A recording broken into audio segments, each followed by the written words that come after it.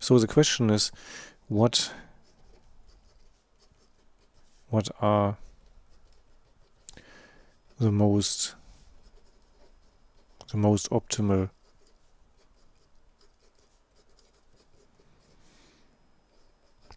symbols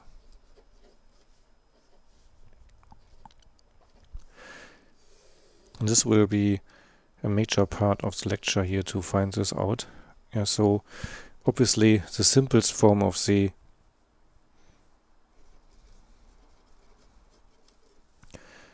simplest symbol is obviously that we just turn a 0 into -1, for example, and a 1 into +1. So this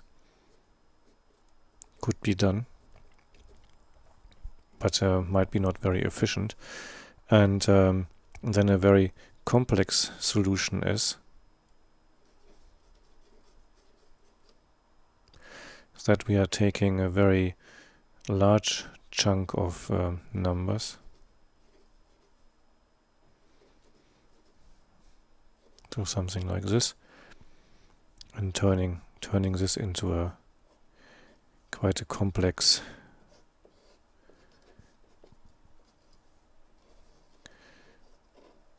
time domain symbol here. And for every of these permutations here, obviously we need to have a different time domain symbol here we are able to transmit, and the question is obviously how to do that in a systematic way. So how can we go about this here? And the solution to this problem will be using here the inverse Fourier transform.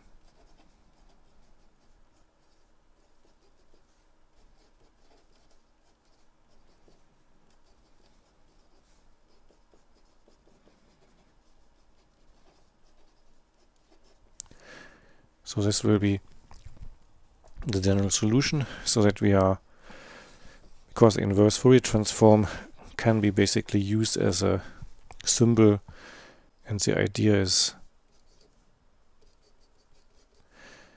very simple. So we just take the inverse Fourier transform.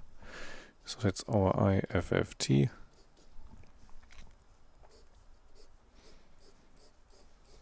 So that's our digital data.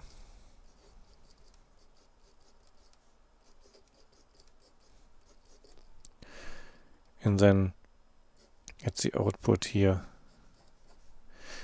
we are getting something like h of 0, h of 1, h of 2, and so on. And this is obviously a time series here, so we can have this like here h of n, and then this gives us some funny shaped output here which lasts t.